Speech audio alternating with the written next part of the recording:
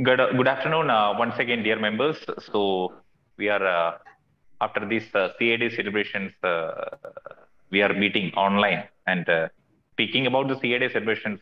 Almost the managing committee is extremely thankful to the entire members of Trishul branch for coming over to the branch and with your family. In fact, the number was 353. In fact, what I said in the WhatsApp, but looking into the same, we got it around the 380 or something. So it was a huge response from you members for making the CA Day celebrations and bringing the unity of chartered accountants, showcasing the chartered accountants unity. So that's an extreme thankful. The managing committee is extremely thankful for your support. So now moving on as part of this revision procedures of various accounting standards. We have a VCM today on accounting standard 16, which is the borrowing cost. And in fact, on 25th May, we had an VCM on accounting standards AS10, and definitely more will continue. Now, to handle the same, we have a very active, in fact, women club's member, C. ASWATHI NAIR, and she's from Dubai. And I was just mentioning before, the women's club is bringing in international speakers. That is what I should understand, because the earlier speaker, they had, I think it was from outside India itself. So I, on behalf of Trishul branch, do welcome C. ASWATHI NAIR to this VCM. And I must thank you. And I must also welcome the very enigmatic and very dynamic president of the Women's Club, C.A. Soumya Ganesh. Definitely, you should bring in more. And I also welcome other members of Trishul branch to this PCM, and I do see my secretary over there, Satish, very charming fellow. So I do welcome him also. So before handing on the baton, I do just invite, I just need to tell 2-3 areas that to the members. That is, first of all, we have this Tereng festival in of Sikasa on this 16th and 17th. And today morning, Satishan sir had unveiled the brochure. Of course, our very dynamic Sikasa chairman will be inviting you all. Anu will be inviting you all. And on 16th and 17th, and in fact, today morning, we were just looking into the registrations, and I was quite surprised that the registration is touching 1,000 numbers, and it's quite a record. And definitely, and the n number of entries that will bring in, that has been brought in as for of the various competitions. Definitely, the showcasing talent of the students of the CA. Definitely, Trishul branch will be one of the. Trishul branch will be showcasing the immense talent that students of CA profession in this 16th and 17th. So I do use this occasion to invite all the members to drop in at the branch, do visit all the stages. Almost 2 stages will be there, I think so, and visit all the stages and give support to the Sikasa activities. And one more thing, on 18th, Trishur, we have that AGM, Annual General Body of the Trishur branch. And it's the 41st Annual General Body meeting, and it's going to be conducted physically at the branch premises at 5:30 p.m. So please do make a note of the same. We had already circulated the accounts and other details through email. And please do make sure that you do attend the AGM and give your suggestions for the betterment of the institute and for the managing committee to for a way forward. And before inviting CS Soumya Ganesh to introduce the speaker, I must tell that this is one of the first time. This is the first talk that C. ASWATHI is going to make, and definitely I wish her all the best. And Trishur branch, of course, it is, I always go by the saying that the Trishur branch is a treasure trove of speakers. And definitely, ASWATHI will become a renowned speaker that Trishur has produced. So that's all from the chair, and definitely inviting Soumya to introduce our speaker. Thank you, Mr. Chairman. Good afternoon to one and all. Today, I'm here to introduce CA ASWATHI V. NAIR. Ms. ASWATHI is a chartered accountant by qualification with 4 years of experience in the field of costing, finance, accountancy, and audit. She's currently working with a large multinational airline group called Air Arabia in Dubai, leading their costing division. She's also worked as a financial analyst in Chennai for a British MNC called Royal Dutch Shell. She has significant experience in auditing entities of SMEs and large business groups with diversified businesses and consolidation of their financial statements. ASWATHI also holds diploma in IFRS from ACCA and is a Bachelor of Commerce from India. She has extensive representation in external workshops. She's also a voracious reader by nature, and her hobbies include gardening and traveling. I'm very, very happy to introduce CA ASWATHI V. NAIR. Thank you. Thank you so much, Sami ma'am. Thank you so much, Adit sir, also for your warm welcome. Good afternoon, everyone. Thank you all for joining today's session. Hope you're all doing well. So before me moving to today's topic, I would like to take a few minutes to really appreciate the effort that Trishul chapter as well as the Women's Club is taking in order to initiate such a movement in which even young female chartered accountants like me is getting an opportunity across the globe. It's very appreciable, and I'm not quite surprised because I know the continuous effort that the Trishul chapter is putting forward for the members as well as students. I have personally experienced this because I am a proud Trishul chapter product. Kudos to the entire team and keep going, keep this boost always. So with that, let's move to today's session, AS16 borrowing cost. I'll be sharing my screen. Let me know if you're finding difficulty to see.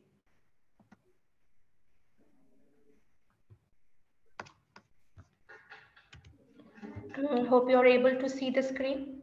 No, it's not visible. It's not?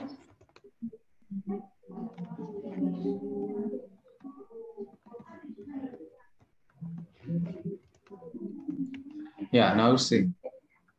Okay. I'm sorry. So, sorry, you're able to see the screen, right? Right. Yeah. So AS16 borrowing cost. This standard is actually a very simple standard, but very much relevant for every kind of business because it's applicable to all business irrespective of the sector or industries. Let's see the agenda for today's topic. We'll start with discussing of the scopes. Then we'll go and see the definitions. Then we'll see the principles how to capitalize the borrowing cost. Then we can see the recognition of borrowing cost. Then the terms like what is a qualifying asset and how to understand what is a substantial period of time. After that, we can see the 3 points like when to start capitalization, when the capitalization will be suspended, and finally when we'll be stopping the capitalization. We'll also touch upon how exchange difference and borrowing cost has been considered. Then we'll see a few scenarios where we commonly use or where commonly the borrowing cost incur, and also few areas where we'll confuse whether it's a borrowing cost or not. And finally, we'll see how it is being disclosed in the financial statement. So the scope. AS16 actually applies on the cost incidental to any borrowings made. And the cost here should be actual. It is not based on any notional cost. So AS16, the scope actually is applied on accounting for the borrowing costs. So let's see the definition. The 2 points given here are critical in order to understand what are borrowing costs and whether it is a borrowing cost. The first point states that borrowing costs are interest and other costs incurred by an enterprise in connection with the borrowing of a fund. Here, interest, we all know, like whenever we are borrowing any amount from a bank or something, we'll be paying an interest back. But what are the other costs? For example, if you are taking a loan from a bank, there can be some processing charges or stamp duty. Sometimes even we will purchase the loan more than the par value. So there will be a premium, or less than the par value. There could be discount. All these things which are directly attributable or related to the borrowing of a fund can be considered under other costs, and not only interest, these other costs also forms part of the borrowing cost. The second point is like should be a qualifying asset which takes a substantial period of time for its intended use or sale. Here, actually, there are three terms which is very critical. First, it is qualifying asset. Second, substantial period of time. Third, intended use or sale. We'll see in our future slides, coming slides, like what are qualifying assets, substantial period of time, and everything in depth. But these 2 points we should understand, or this is how a borrowing cost is being defined. And the other points, the coming are few of the borrowing costs like included. Interest and commitment charges on bank borrowings and other short-term and long-term borrowings. Amortization of discounts or premium related to borrowings. Amortization of auxiliary cost incurred in connection with arrangement of borrowings. These 3 points I've already covered as an example in the previous slide, point 1. So that's the other cost when I told you. That's also covered under these points. Apart from that, it also includes any financial charges in respect of asset acquired under finance lease or under similar arrangements. Borrowing costs also include any exchange difference on the borrowing cost where we have taken a loan from a financial institution, a foreign loan. Then borrowing cost not only applicable on a long-term borrowings, even for a short-term borrowings, it is qualified for borrowing cost. The next few points are excluded from borrowing cost. That is an actual or imputed cost. An example is a company decided that they will give a loan based on their share capital on a notional interest of 10%. Here, it's a notional cost of the 10% interest is just a notional cost. It's not an actual cost. We have already discussed in the earlier slides that the cost should be actual cost. So those should be excluded. It is not qualified as a borrowing cost. Also, if there is any sales tax deferrals and all, it is also not considered as a borrowing cost. Now let's see the principles of capitalization of the borrowing cost. The borrowing cost incurred on construction or acquiring a qualified asset, which takes a substantial period of time for construction, it is capitalized as cost of the asset. So here what you mean is the qualifying asset, there should be a substantial period for construction or acquisition or purchase. This the substantial period for its intended use or sale. Till that period, any cost incurred, which is a borrowing cost, can be capitalized. All other cost, which is not having any substantial period taken for its intended use or sale, will not capitalize it, or it is not considered as a borrowing cost. As per AS 16, it will be charged directly to P&L. And also, one more thing, if that qualifying asset is ready for its intended use or sale, any borrowing cost incurred after that point will also be moved to P&L. Only the cost which is arising during that period for a qualifying asset will only be forming part of AS 16. Now the recognition of borrowing cost. Recognition, the borrowing costs that are directly attributable to the acquisition, construction, or production of a qualifying asset should be capitalized as part of the cost of that asset. The amount of borrowing cost eligible for capitalization should be determined in accordance with the statement. Other borrowing costs should be recognized as an expense in the period in which they incur. This is same as what we have already discussed in the principles, that any expenditure other than that should be considered as expenditure. Borrowing costs are capitalized as part of the cost of qualifying asset when it is probable that they will result in future economic benefit to the enterprise and the cost can be measured reliably. Other borrowing costs are recognized as an expense in the period in which they are incurred. Now let's see qualifying asset. We were telling qualifying asset from the previous many slides, and let's see what is a qualifying asset. A qualifying asset is an asset which takes a substantial period of time to get ready for its intended use or sale. There should be a time period taken for this asset to get ready. We cannot use it or start using the asset immediately. An example is if you're purchasing a car. Is that a qualifying asset as per AS16? No, because car is readily available. We go to showroom, we purchase a car, immediately we can use it. We don't need a substantial period of time to put it for an intended use. We can use it immediately whenever we purchase it. So it doesn't qualify for AS16. However, in the case of a machinery, we should see the scenario. If you're purchasing the machinery and if you can use the machinery directly, immediately for any use, it doesn't satisfy as a qualifying asset. But however, if you think that this machinery has to undergo many process, we have to implement it, it will take some substantial period for its intended use, then this machinery now qualifies as a qualifying asset. In this definition, you can see there is a term called intended use or sale. We are mentioning intended use as well as sale. Intended use generally we classified it's for the fixed assets. The example as the machinery and everything. What is intended sale? It's for the current asset. So AS16 applicable for both the fixed as well as current asset. So the intended sale can be your inventories. A telecom business company would have acquired a 4G licensing. The company has an option either to sell this 4G license to a third party.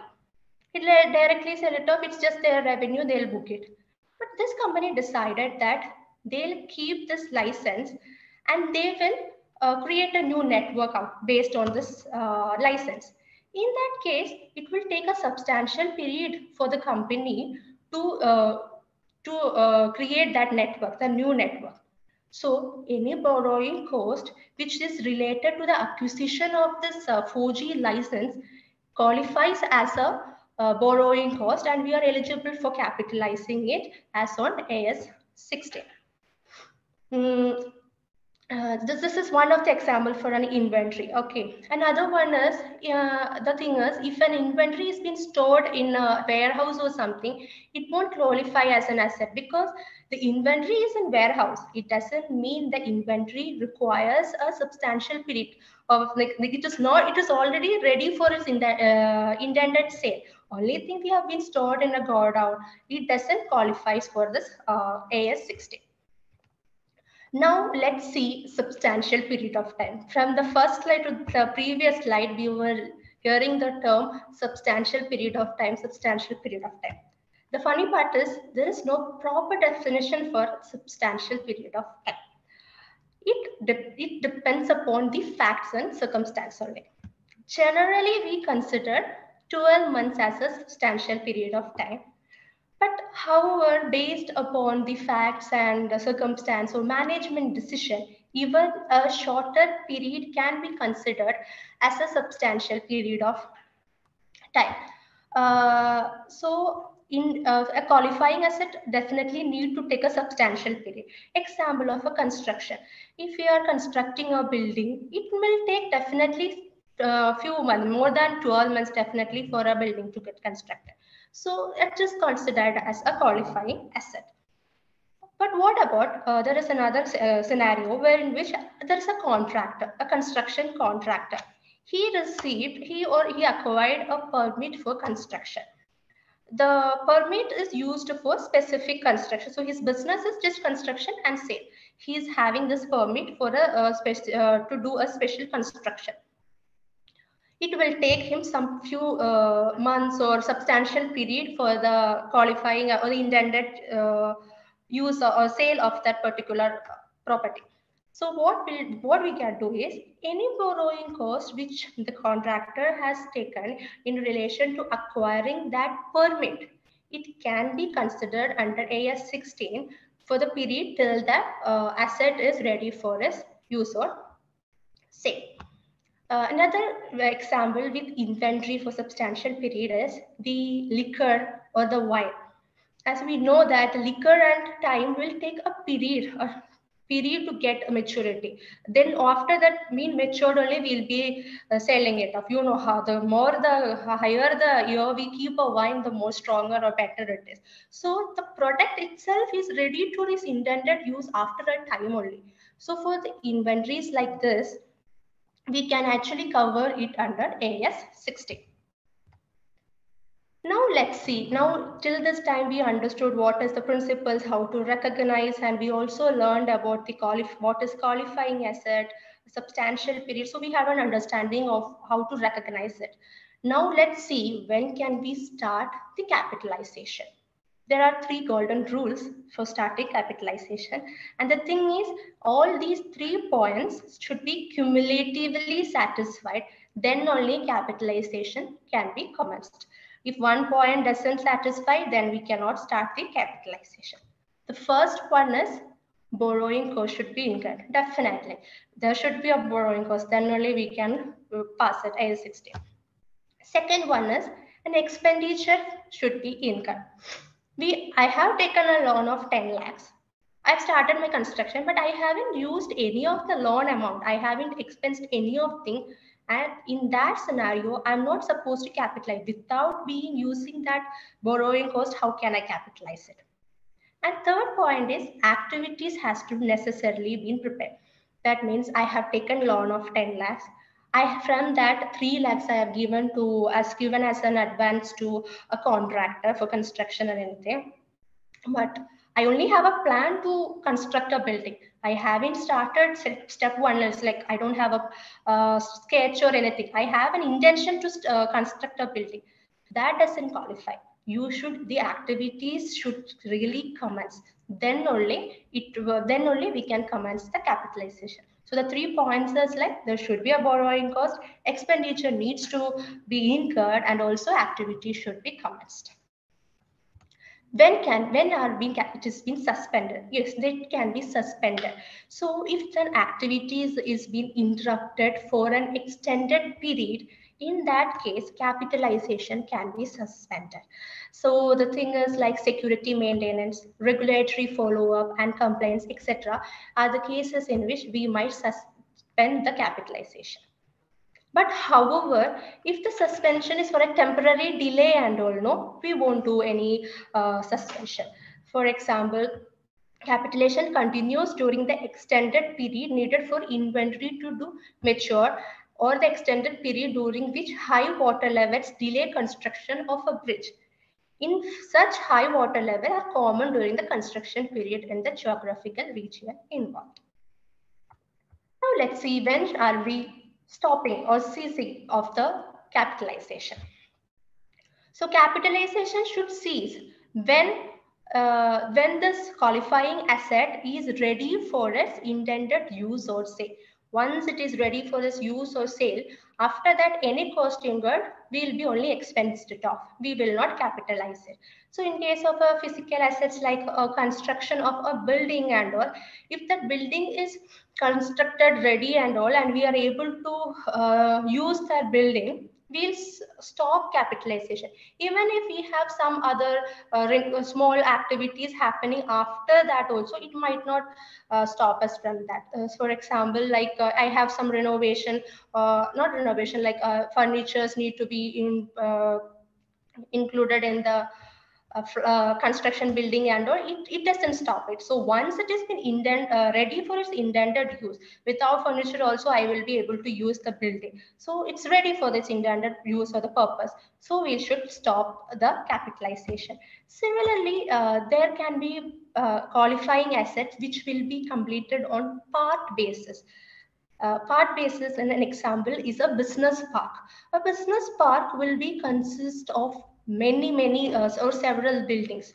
So if I finished construction of one building and the building is ready for its intended use, but the entire project is not over, but the building, one building alone is ready for the intended use, that portion's capital cost, after that we cannot capitalize. We should stop the capitalization. Any borrowing cost incurred after that particular, and any borrowing cost related to that particular building alone should be expense to the P&L. So even a whole or a part based on if we are being able to use it, like its purpose of intended use or sale is completed, we will stop capitalization. Now let's see how exchange differences will be affected in a borrowing cost.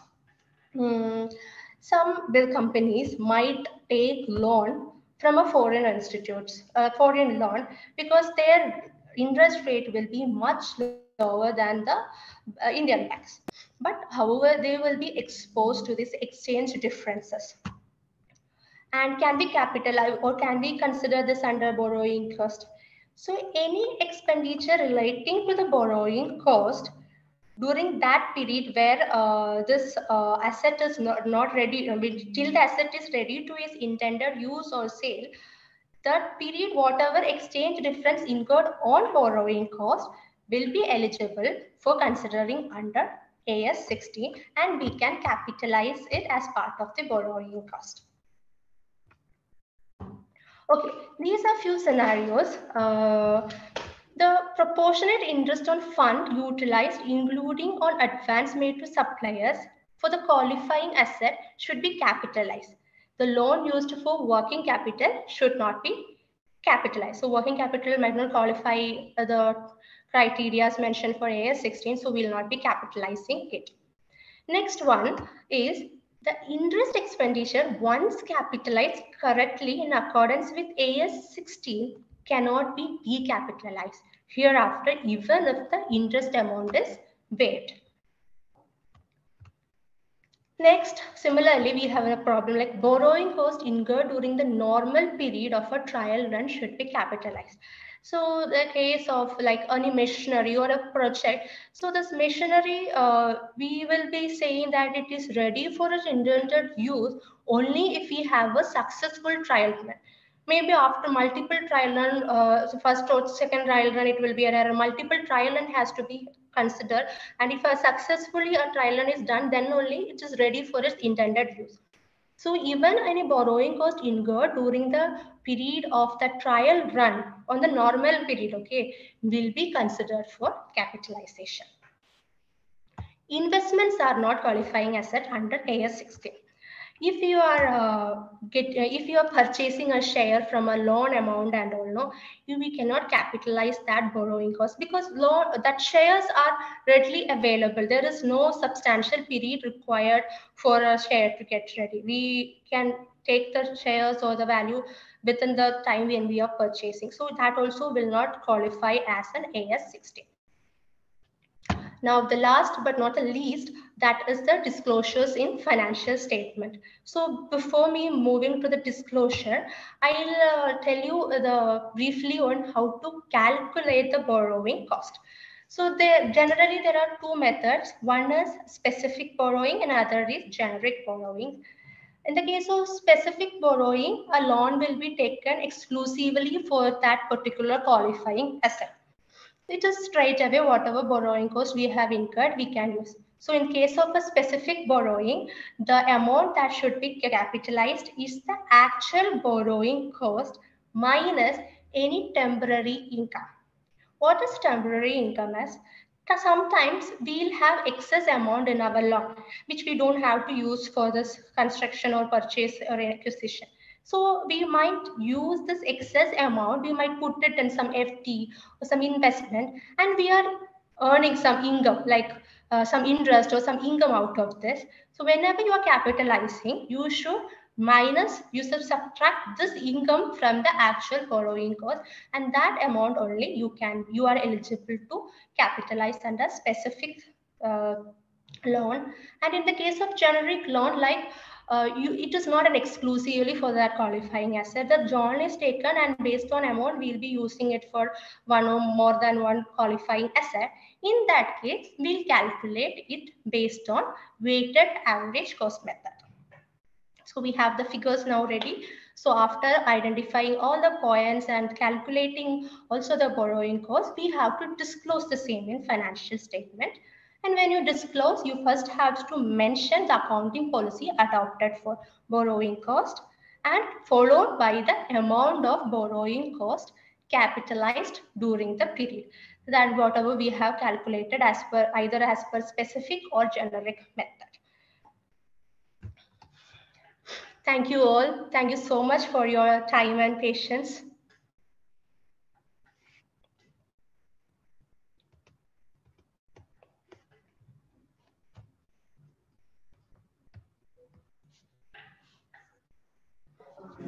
Hey, members, if you have any query, you can post in the chat box or directly raise your hand so I can unmute you and ask your question.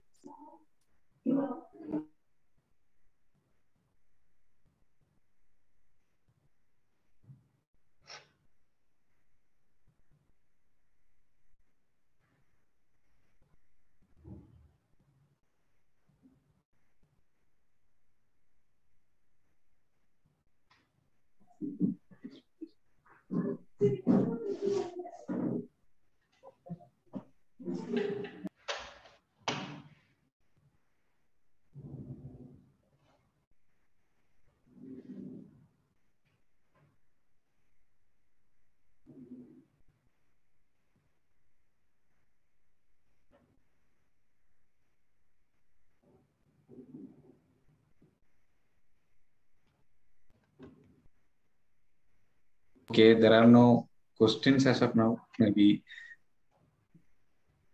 everybody understood everything. That maybe the Maybe they don't understand anything.